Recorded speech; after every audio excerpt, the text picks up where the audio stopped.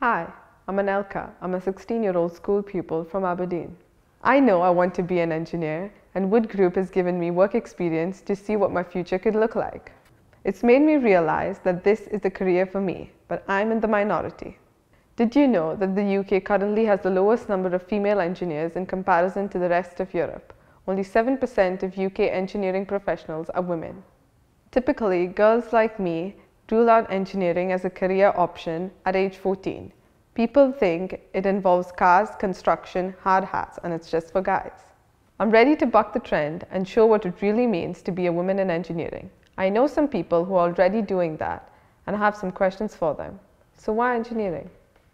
I chose engineering because I come from a family that's very practical. There was a lot of cars and trucks and talk growing up, and I was out there with my brothers, and I also liked chemistry, so I combined that love of being practical with chemistry, and it's been a good choice. I think engineers can solve a lot of real-life problems, and if you become an engineer, to me, you will be able to make a difference to other people's lives, and the options for you are really endless.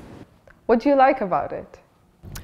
What I enjoy most about my job is just the diversity of what you do, where you're working, what you're working on, what hours you work, and who you're working with. What I enjoy about the job is the problem solving. Every day is different. We come in, it's like solving a puzzle every day. I also enjoy dealing with all the people because we have people from a variety of different backgrounds, and just that diversity it makes it really exciting every day. So what do you think the perception of engineering is? I think there's a common perception of engineers as being a bunch of geeks, a bit of Big Bang Theory, but I would like to say that we aren't all like that. We are problem solvers, and when we do see a problem, we just have the urge to want to fix it, to make things work efficiently and smoothly. For many people, including my mother, sometimes they think that if you become an engineer, you will become a mechanic. And really, it's quite far from that. Definitely many people think that it's something perhaps for boys to do, and I think that's totally not true. I mean, my sister said to me, "Oh Laura, you must get so frustrated, at school you loved art and you loved design and you're really creative and you're stuck in a sort of engineering job." And I was like, no, it's not what you think it is. It's more creative, and it's creative thinking. Like every single day you have to really think out the box sometimes. And what do you think women bring to engineering? I think engineering is something where you need to be able to solve problems, and to do that you need to know a lot about physics, and you need to know maths and be able to solve problems and show initiative, use some critical thinking, and I don't think these are attributes that only belong to men. I think women bring to engineering the exact same qualities as men do, so why shouldn't we do it really? We're enthusiastic, we're really hard working, and I think we ask a lot of questions which need to be asked. I think the most important part of being an engineer is questioning everything. Is this the best option? Is this the best design?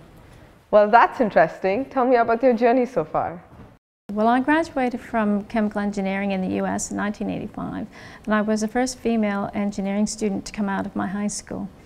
From there, I was able to work in many different industries, in pharmaceutical, petrochemicals, chemicals, and now in oil and gas. It's also allowed me to journey from the US and go to the Netherlands to work on projects, and from there I ended up here in Scotland. At university I studied chemical engineering at the University of Strathclyde, and my degree was quite a challenging one, but it was really enjoyable. It was really rewarding, and throughout the end of the degree programme I had to decide kind of what industry I wanted to get into and what I wanted to do. And looking at the modules I'd done, I always really enjoyed the more design-based ones, the more creative ones. And that's kind of when I looked at NWED Group, and I kind of looked at the sort of roles that they have and the work that they do.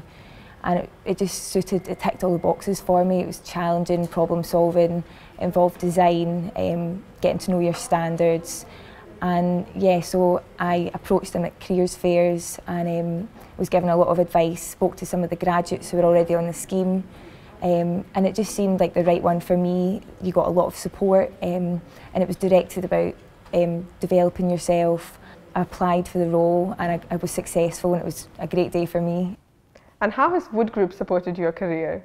Well, I arrived in Scotland to work for Wood Group in 2006 as a senior engineer, and I found that Wood Group has given me the confidence and support to realise that I can actually move up in my career and still manage my family responsibilities. I'm a single parent with 2 daughters, and that's always been my worry, that I wouldn't be able to combine the two, and Wood Group has really just given me the confidence and support to show me that I can.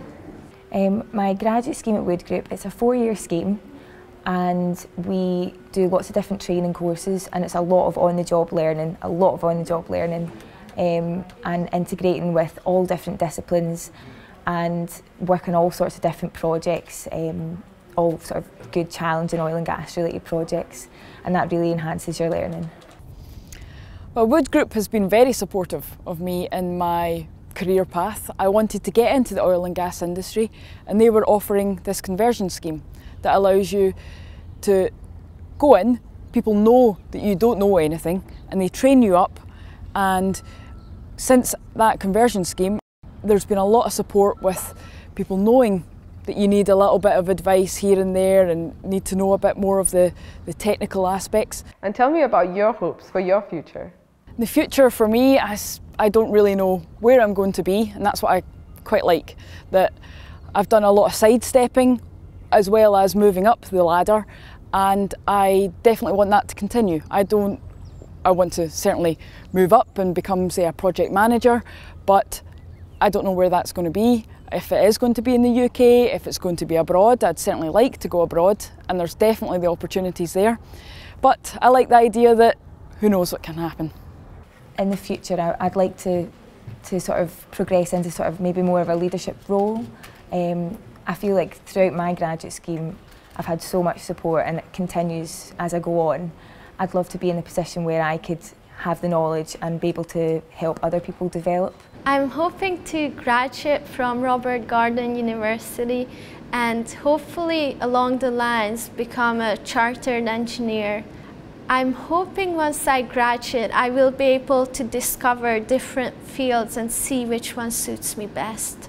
Well, I'm quite far on in my career, and I just hope that I can keep my work interesting every day, to work with lots of interesting new people. What would you say to a girl like me who's keen to be an engineer? If you're interested in science, if you're interested in maths, and you want to make a difference and you want to have a great opportunity ahead of you, then I think it's a really good option.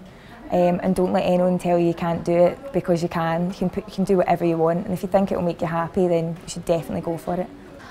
I would support any young girl to get into engineering, because it's provided me an opportunity to travel the world. It's given me an interesting job where every day is different, and it's also, to be quite honest, it's a well-paying career, and it's allowed me to raise 2 daughters on my own, and also given me the flexibility to do that. I think if you're considering a career in engineering, then it's really important to work hard and just make sure you don't let anybody put you off, because it's not easy, but it's definitely one of the most satisfying careers I think out there. They're inspiring, aren't they? I hope I will be too.